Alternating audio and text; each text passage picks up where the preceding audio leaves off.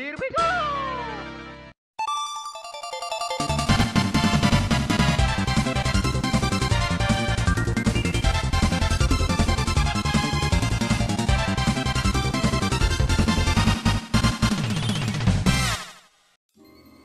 In a world of cute puffballs and sweets, behind the smiles and giggles lies a fierce competition that destroys people's bonds and trust.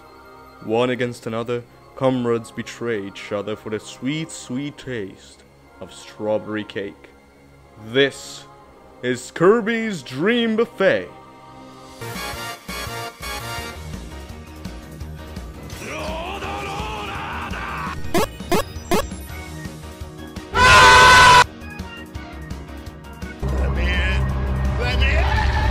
Hello everyone, it's me, Savi, and Kirby Dream Buffet's out. It's a very good game, and I'm here to talk about how I feel about it on the first day. I've been playing this game for the whole day, non-stop, yeah, and it's very good. This is not scripted at all, this is not a review. I think that our review will come out at a later date when I will play in 100% this game, because it's very fun. It deserves its own whole video, and this is kind of the first video of maybe many videos that this game will receive. Now, first of all, Kirby was like in a weird spot. Kirby was in a weird spot because we got Kirby in the Forgotten Land, and for the longest time, me and some of my Kirby buddies thought that that was it for the Kirby celebration. We knew about the Kirby concert and a few other things, but we didn't know. And we didn't think, like I was hoping for other types of games to celebrate Kirby's anniversary, but to be honest, I thought it was very unlikely. I thought that just HAL was going to move on, maybe do a re-release collection, which I'm still hoping for. But then Nintendo, in weird old Nintendo fashion, they released a trailer. They dropped a trailer out of nowhere for Kirby's Dream Buffet, and the trailer made me think that this was a collection. Because the trailer, the opening shot looks very similar to the trailer for Kirby's Dream Collection, with the cake and everything, and also the name makes sense. Kirby's Dream, because it's a recording theme of like even Kirby's Dream Collection and stuff. And buffet, I thought like it's like a buffet. It's many games. It's like a vast variety of games. I thought like this was gonna be like Kirby's Dream Land, Kirby's Dream Land 2, Adventure, 64, Superstar, and maybe even some of the GBA or DS games, because it's a buffet. There's a lot of different things. When the trailer starts, I didn't record myself reacting because it was so on the moment that I didn't really think of reacting. And I was confused. I was very confused because I thought, wow, this is Fall Guys. This is Kirby Battle Royale. Not as in Kirby Battle Royale, as in a Kirby Battle Royale. There's a vast difference. And then we move to today. The game came out. One of the trailers came out. And I finally get my hands on the game. And I have to say, it's fun. It's fun. The game is right now, and I think it will always be this price, $15. So I'm here to answer the question that some of you may have in this very moment. Is Kirby's Dream Buffet worth $15? Yes. But there is a huge but here.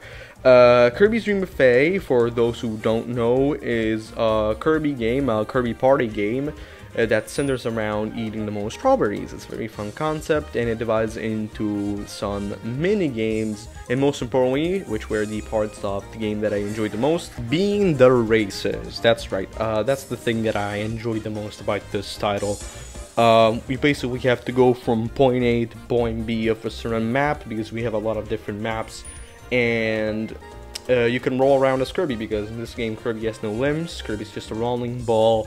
And your objective is not only to get as many strawberries as possible, but try to be the first in the races. Being first actually doesn't technically give you more points, but actually always staying at the front gives you more of a chance to collect more strawberries. And at the end of the race, there's actually a huge pile, like a huge cake filled with strawberries that can give you 15, then there's one for 20, and there's one for 10 different strawberries, and after you get there, you gotta wait for all the other 4 main players to, actually 3 main players, my bad, to get into that same spot. And while you're waiting, some strawberries can fall, and that was my favorite part. That was my favorite part because there were times where I thought the match has ended, but nope, no. You always save to stay focused on the game, because there was this specific clip that I'm going to play right here. If you're wondering, yes, my name is John Yuk in this account. It's a long story, but yes, this is me. It's just one of my alternative accounts. That sounds like a meme. Ah, you fool! I have several alternative accounts. It's one of my alternative accounts with that I share with my family and have the actual like Switch Online subscription. So I use that, and I will use that for basically everything.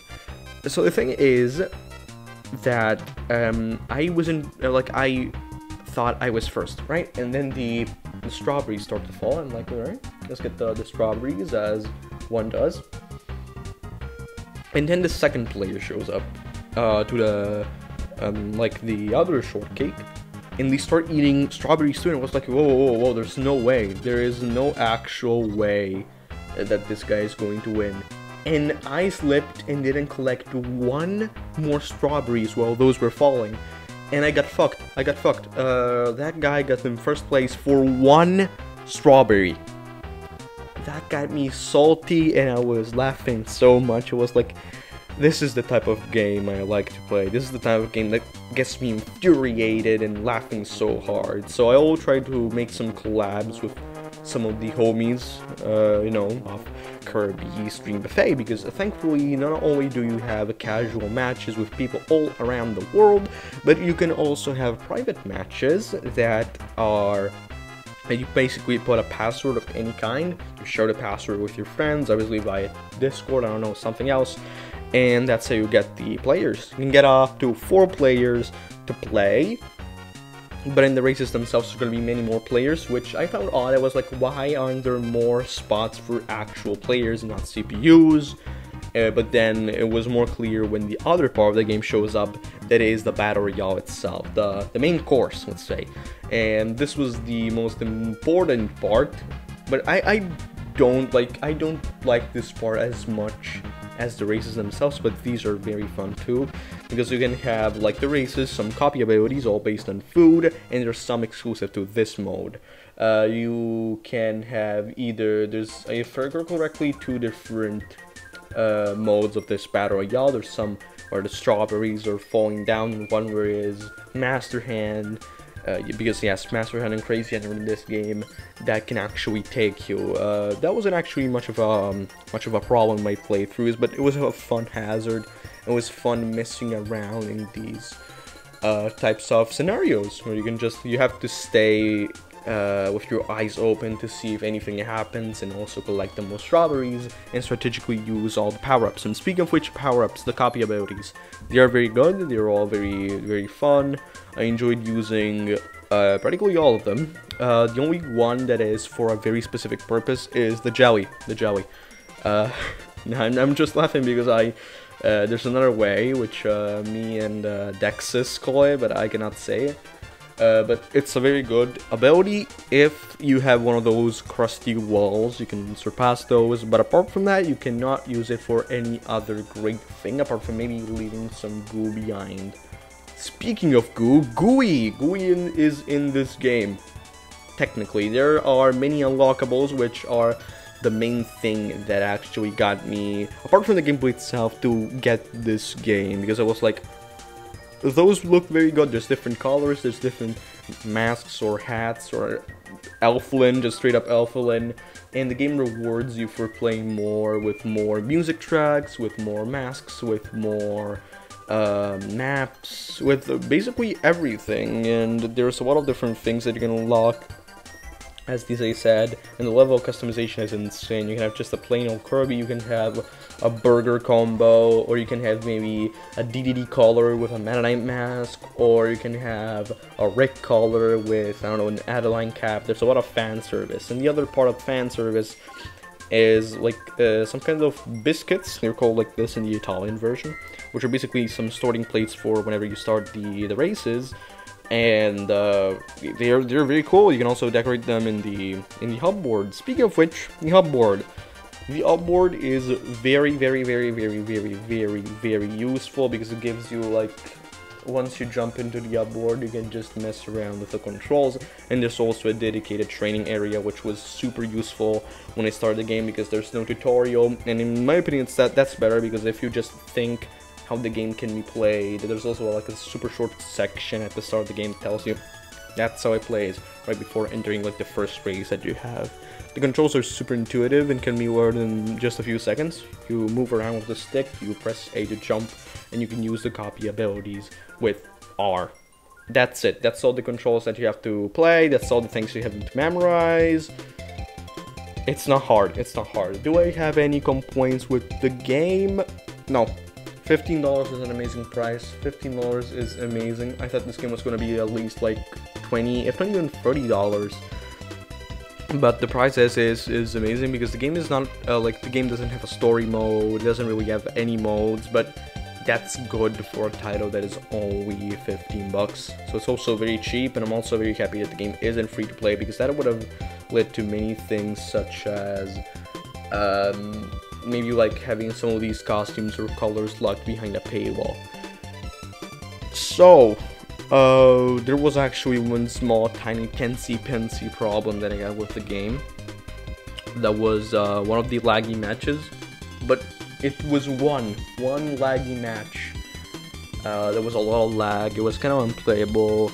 And for the other matches where they all went smooth, there was just maybe one or two that had a little bit of slowdown, but it was still bearable. But there was one match that was terrible connection, and that was just the only problem. Like the match was very bad. The match was not very fun. But that was the only instance of something like, well, it was maybe 25 matches, not even more. Well, progression is easy, the price is good, the gameplay is solid, the controls are responsive, the power-ups are great, the maps look delicious and get me hungry every time I see them. The original tracks were bangers, and you can also unlock some tracks from other games you have to save file. For example, I have the save file for every game compatible, randomly play while racing, and they're all super good tracks, so you can hear Roar of DDD while playing a match or a race. That's all. Just a little small thing: if you are planning to get the game and don't have a Nintendo Switch Online subscription, don't get the game. Trust me, I only played one, if not two matches offline, and they were super boring because number one, you get more points by actually playing online. Number two, there's not the same level as interaction, and then online you can have your, like, you can chat for friends, you can do so many things, and you're like, yeah, I'm screwing over this human being. With CPUs, you can, it's just not the same. So if you don't have an online subscription, this can be a fun couch co-op game. You still have to try the local multiplayer. You just have to pass around the Joy-Con or have two Pro controllers or whatever to play with two players. But trust me, the real fun is when more than two players are in the game. You have like 4 players online from different parts of the world, and you're all screaming, going, okay, move over, this and that.